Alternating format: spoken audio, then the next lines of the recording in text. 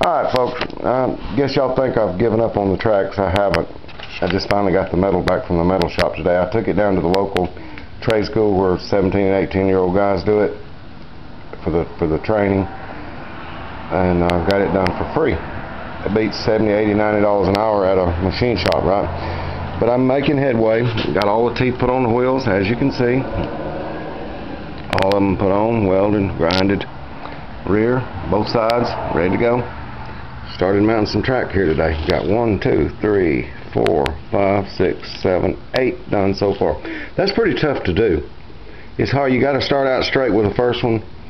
You know, like anything, like laying flooring or something. It's got to be level. It's got to be straight and square to start out with. Or if you don't, when you get down at the end, one track will be setting sideways.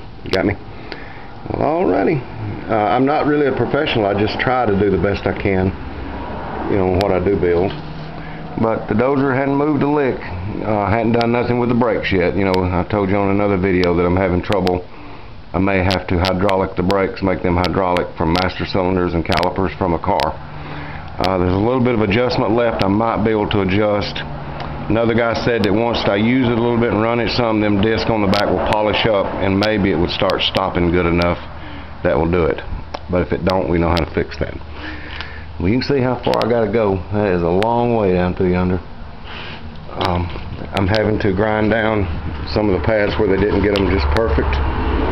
Close enough, but just having to grind. You know, he's cutting some of them with a I forget what you call it, new style cutting deal. But anyway, some of them he chopped with a chopping saw, a chopper, and other ones he used that late model torch with. I've got all the teeth mounted everywhere, front and rear, both wheels, so the wheels are ready. But now when I finish up, now I'm going to take it all back apart and grind the wheels down real pretty and smooth and paint them. I'm thinking about painting the lower half of the tractor black. The upper half will be white and orange, as you see. You can give me an idea on what you think about that. Also, when I get these tracks on, I'm going to need y'all folks' opinion on how many cleats to put.